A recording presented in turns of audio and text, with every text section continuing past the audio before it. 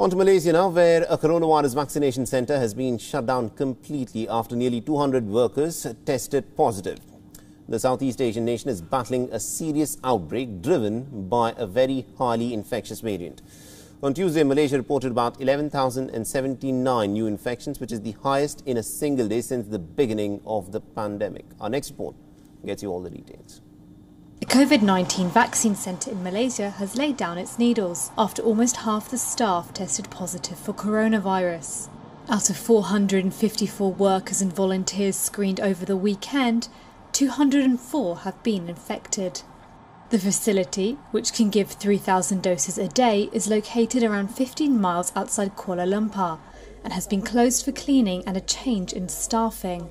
People who received their vaccines between July the 9th and 12th at the centre are now being advised to self-isolate for 10 days. Malaysia has announced new measures to support its ailing public health system, as a wave of cases, fuelled by the highly infectious Delta variant, sweeps across the country.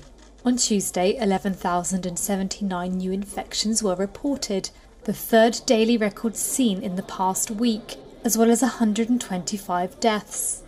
Malaysia has one of the highest per capita rates of infection in Southeast Asia, but also one of the highest rates of inoculation. About 25% of the population have received at least one dose of a vaccine. WION is now available in your country. Download the app now and get all the news on the move.